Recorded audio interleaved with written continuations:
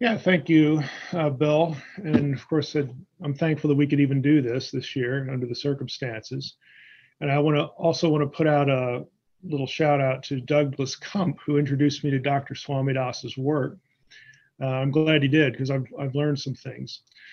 But to front my conclusion about the book, I don't see any biblical passage that is fatal to the thesis. On the other hand, I also don't see, and the author admits this pretty openly, I don't see any explicit data in the text to support the thesis either.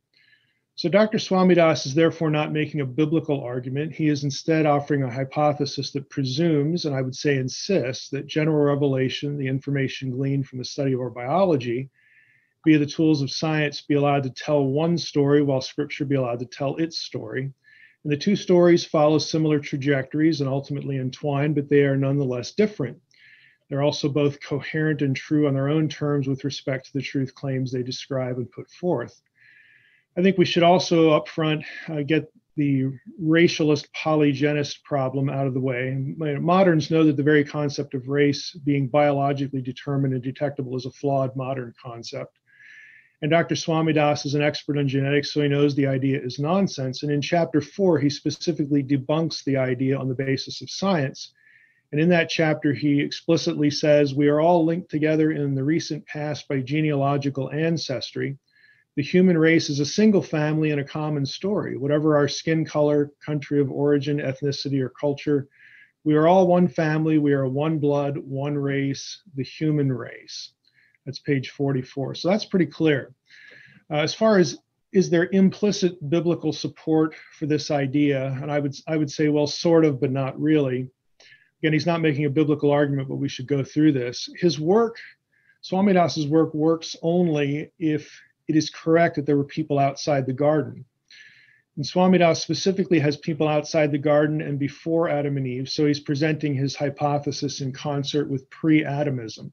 And that idea stretches back to the 5th century BCE, and it was married to the question of whether there were other worlds before this one. Now, in his biography of Isaac La Peyrère, the 17th century French theologian and lawyer credited with or blamed for vaulting pre-Adamism into the religious intellectual battle over the discovery of people in the wake of European exploration, Richard Popkin points out there is primary source evidence as early as the 2nd century CE for Christians debating pagans about the existence of human civilizations far older than biblical chronology seemed to allow. So how was this argued? We'll hit a couple trajectories today, but in my view, and this is where we're going to start, I think the only reasonable trajectory for the idea of people outside Eden emerges from the Genesis 4 story, the Cain and Abel story. In Genesis 4:14, after hearing God's judgment declared, the murderer Cain laments, quote, "My punishment is greater than I can bear. Behold, you have driven me today away from the ground, and from your face I shall be hidden. I shall be a fugitive and a wanderer on the earth, and whoever finds me will kill me," unquote. You just face value reading of that. After Cain's, murder of his brother Abel, again, if you're just looking at what the text, says, we only really have Cain, because Abel's dead, Adam and Eve. That's the human population at a face value reading. So who in the world is Cain afraid of? Who are these other people that might kill him? Now the verse 14 specifically, could be read as suggesting there are other people outside Cain's particular family who would bear or hear of his awful deed and kill him on sight. That is, when Cain says, "Today," the Hebrew is hayom, "you have expelled me," and then he worries about his fate, there's an immediacy of the threat that is assumed. A few lines later, in verses 16 and 17, Cain departs and settles in the land of Nod, east of Eden, where he meets a woman, marries her, and then builds a city. And that, of course, takes us into the famous "where did Cain get his wife" question, and follows that query with another: how would Cain build a city all by himself? Now, this assumption of immediacy, this reading has led some to conclude that there must have been humans outside the genealogical line of Adam and Eve. And this reading of Genesis 4 takes advantage of chronological ambiguities. We are given no chronology in the passage.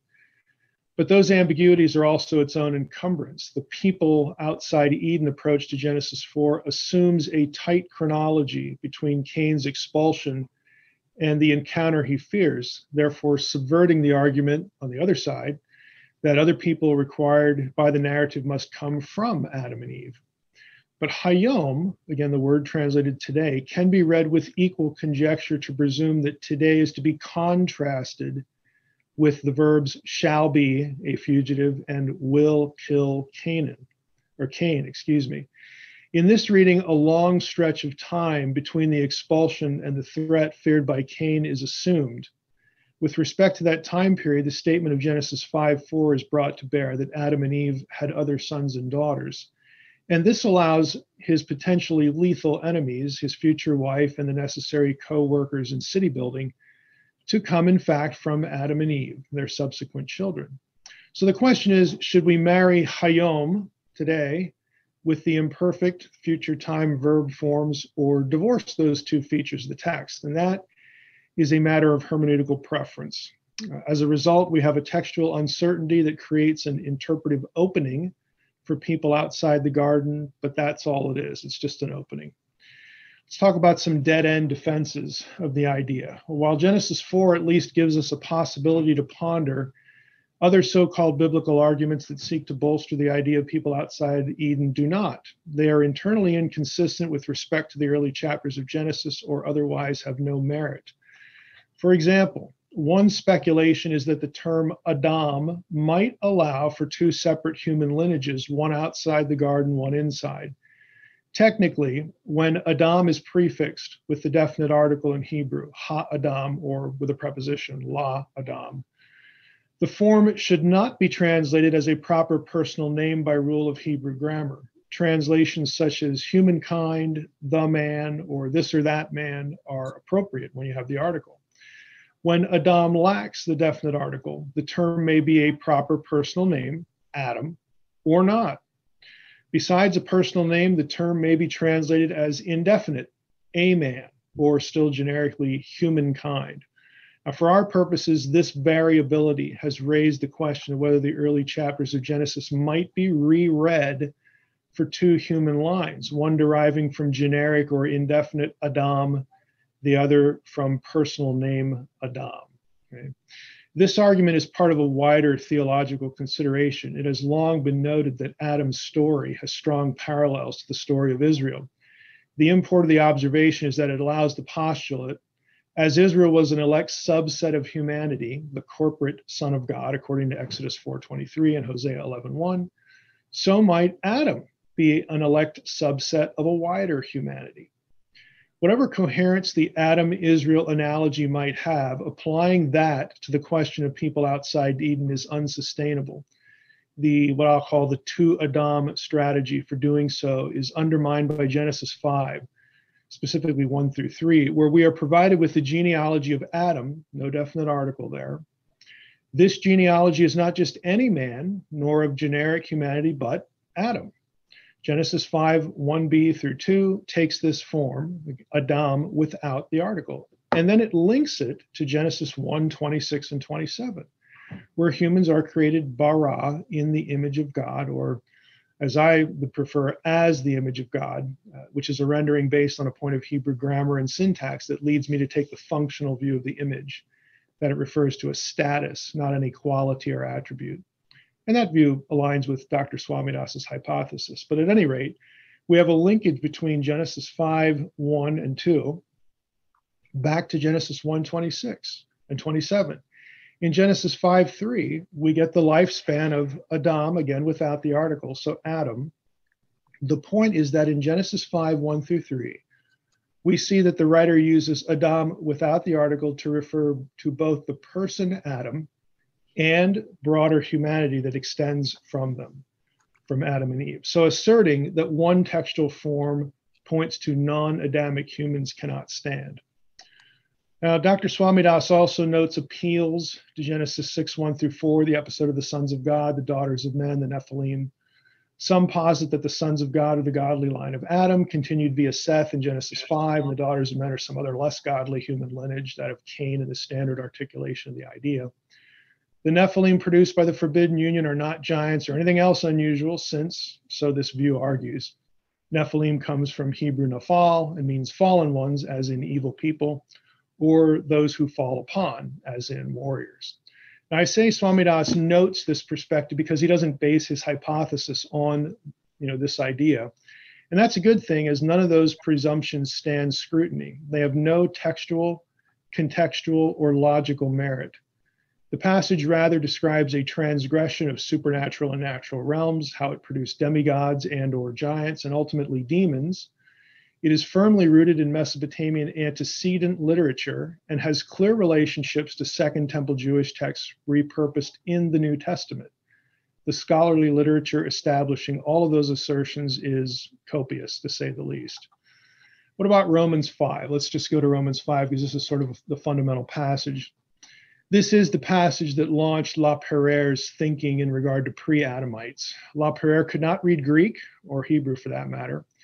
So this passage in Romans was known to him via Latin and a 1656 English translation that he quotes in his writings, which reads as follows: "As by one man sin entered into the world, and by sin death, so likewise death had power over all men, because in him all men sinned. For till the time of the law, sin was in the world, but sin was not imputed when the law was not.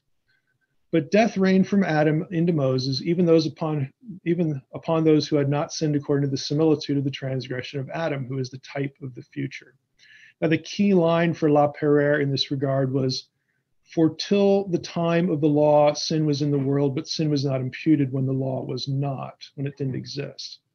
La Pereire interpreted the passage to say that the law came into the world with Adam, by which he meant natural law that preceded the law of Moses. This must be the case, he thought, since there was sin before Adam. How can one call any act sin if there was no law? The language must speak of willful acts against an order by intelligent, willful transgressors, and consequently, La Pereire reasoned there was sin before Adam, but it only took on moral significance with Adam. Therefore, there must have been men before Adam. Now, contemporary biblical scholars of all theological persuasions or none will immediately recognize the weaknesses of these arguments in La Pereire's interpretation, but that doesn't really matter for us because Dr. Swamidass is not depending on Romans 5. So the question in regard to Romans 5:12 to 14 should be whether, if Dr. Swamidass's hypothesis is correct, is there a violation of the meaning of Romans 5:12 through 14? And in that regard, the central point is verse 12. I'm going to read from ESV now. "Therefore, just as sin came into the world through one man and death through sin, and so death spread to all men because all sinned." Now, the verse seems to disallow people before Adam. It clearly states that Adam's sin brought death into God's world. If there were people before Adam, did they not die? If these people could die, how are they really people? Could they not sin? If they could sin, it would seem impossible to regard them as God's imagers. In view of the image, being created in God's image has something to do with moral responsibility. I mean, any view takes that. And this is especially true, though, for the functional view, which again is the one I hold.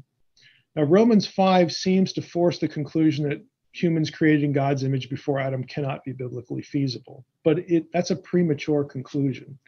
And here's my thought experiment. We know from elsewhere in Romans 5 that Paul is talking about Adam. And so he has the fall of Genesis 3 in view, the first sin of humankind. There's no ambiguity on that point. Romans 5:12 statement that just as sin came into the world through one man is about the first sin, which can only refer to what happened in Eden. It thus applies only to Adam, Eve, and their progeny, no one else. The ensuing phrase, "and death through sin," has nothing to do with physical death of any animal or person before the fall. It is a comment about the event of Eden and circumstances after the fall.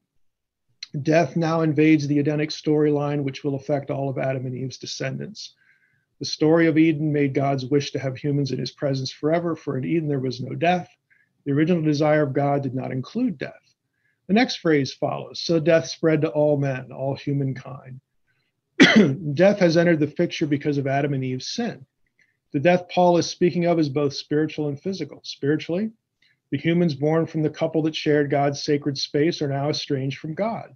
Why this must be part of our reading of Eden's fall has long been noted by biblical scholars, because Adam and Eve didn't just drop over dead when they sinned. They were separated from God. And physically, Adam and Eve will now age and die, and their children, and in Swamidass's hypothesis, this subsumes all of humanity from this point forward, their children are no longer destined for immortality. Death spreads to all humanity. The humanity this concerns is the same humanity referenced with respect to the sin, Adam and Eve, and all who will inherit the creation mandate from them. The last part of Romans 5:12 is another concern for many. ESV has because all sinned. This has, for the most part, been understood as indicating Adam's guilt now falls to all his descendants, not just death, by the way, which is actually what the verse says. It doesn't say anything about guilt. It only talks about death, via either the seminal or headship understanding. But a minority of Christian thinkers take a different position, that Romans 5:12 has nothing to do with the transference of guilt. I hold this view, which is based on two items. One, not overreading the passage to insert guilt into the verse alongside death, and two, interpreting the grammar and syntax of preposition epi plus relative pronoun preceding the verb form differently. I read all that differently. And understanding the verb form as nomic or a constative aorist, so that the phrase is translated with the result that all sin, or that all have sinned. Consequently, the idea traditionally extracted from Romans 5:12 that the guilt of Adam is somehow transferred to all humans thereafter is not an obstacle for me when considering the Swamidass hypothesis. However, it should be noted that this hypothesis isn't dependent on this minority view of Romans 5:12. Why? Because he's still only talking about humans who descend from Adam and Eve. The question Michael, of why I need to ask you to wrap it up in the interests of other participants. I'm at the end here. The question of why humans are guilty before God, again, isn't even in the picture. And so the last thing I have to say here is, in the end, the Swamidass hypothesis is workable. Romans 5:12 does not need to violate Genesis 1, 2, or 3. And God created Adam and Eve de novo, stepping into his experiment to create a world filled with embodied life forms. And I don't see anything that's fatal to this, but I also don't see biblical support, like I said at the beginning. And I'm positively predisposed to the idea, but again, that's sort of where it's at. Nothing specific in support, and I don't think anything specific overturns it either.